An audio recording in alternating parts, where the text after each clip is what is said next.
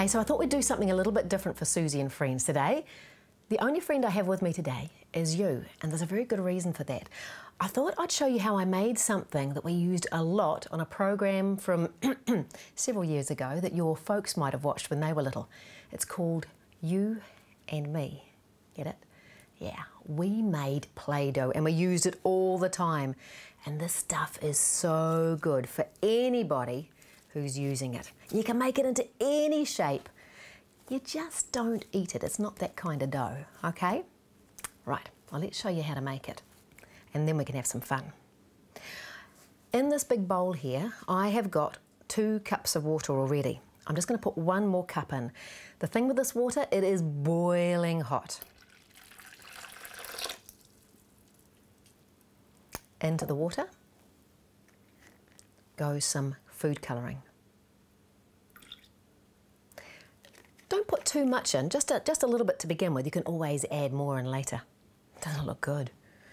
Okay, the next thing we need is some oil.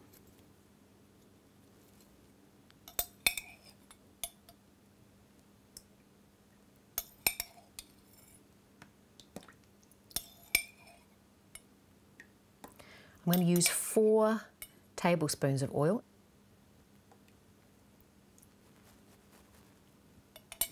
And we need some cream of tartar as well.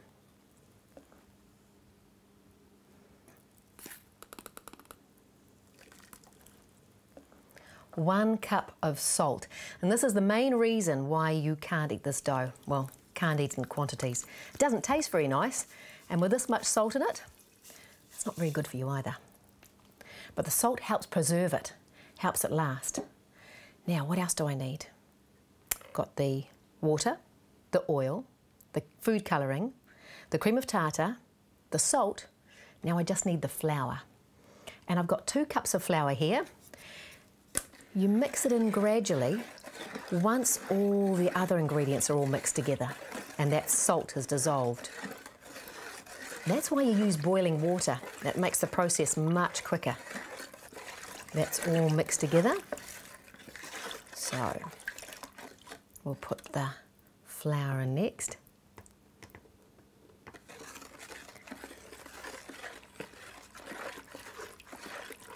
And just stir to mix it in.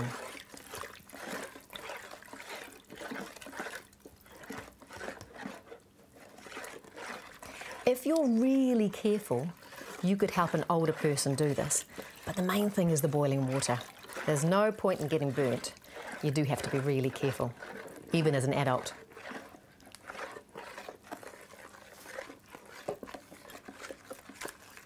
Okay.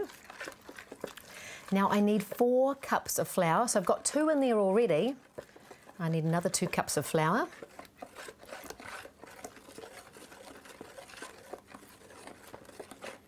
And we just keep on stirring. The more flour you put in, the harder it is to stir.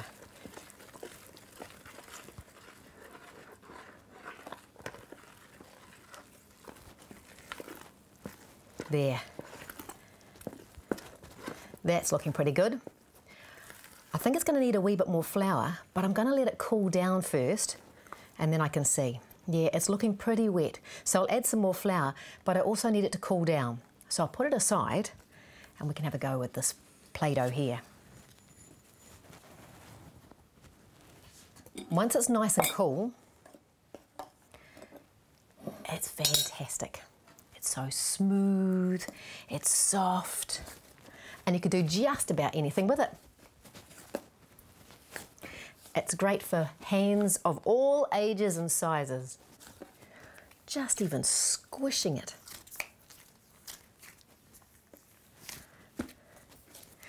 But, like my daughter made for me, you can turn it into just about anything. A little teddy bear she made. There's a rolled up snail. And she got the cutters out and she made some teddy bear heads. You can make anything you like. I'll tell you what I'll do. I'll put the recipe up on our website so you can go and find that and make it at home. Just make sure you've got an older pair of hands working with you with that hot water, okay? And enjoy. We'll see you next week. We'll have a friend then too. You, me in somebody else. See ya. Remember, if you're enjoying these clips, like, subscribe, maybe even share, and we'll have a new guest next week. For more information, head to suzy.co.nz. See ya.